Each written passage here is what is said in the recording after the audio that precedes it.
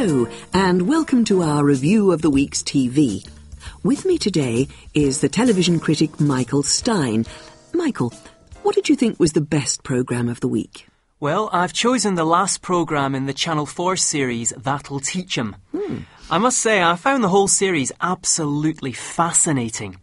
For those of you who didn't see it, what the programme did was to take a group of 30 16-year-old children and send them, as an experiment, to a boarding school for 1 month.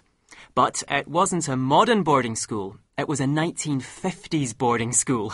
They recreated exactly the same conditions as in the 1950s. The same food, the same discipline, the same exams. The idea was to compare education today with education in the 1950s. I bet it was a shock for today's school children. Well, it was, of course. It wasn't just the classes. It was the whole atmosphere. I mean, they had to wear the uniform from the 50s. Horrible, uncomfortable clothes. They hated them.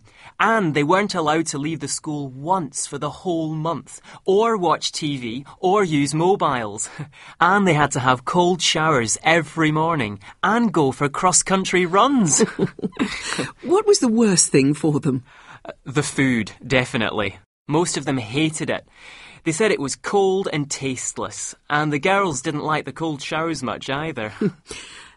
What about the classes? Well, of course, the biggest difference for the kids was the discipline.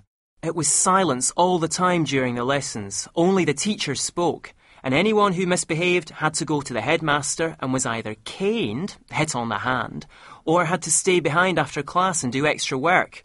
And, of course, they couldn't use computers or calculators. But, curiously, the kids didn't really mind that.